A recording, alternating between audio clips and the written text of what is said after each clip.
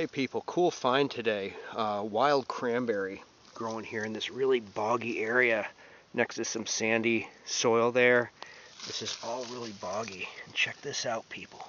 Wild cranberry right here. I've never actually eaten one of these, so this is going to be a first.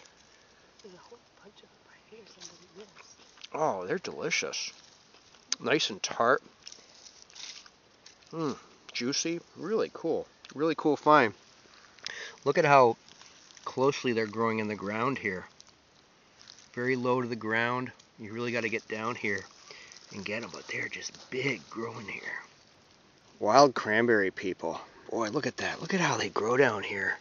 Lots of them. Really close to the ground. Big, fresh fruit. Yeah, if you're in an environment that's sandy like this, and there's standing water over here, I'll give you a shot of the standing water so you know what to look for. I mean, like year-round standing water there in the sandy areas. And then just off to the side here, see the moss, and my feet are squishing. Hear that? It is wet in here. Of course, that's what cranberries love, is the bog environment.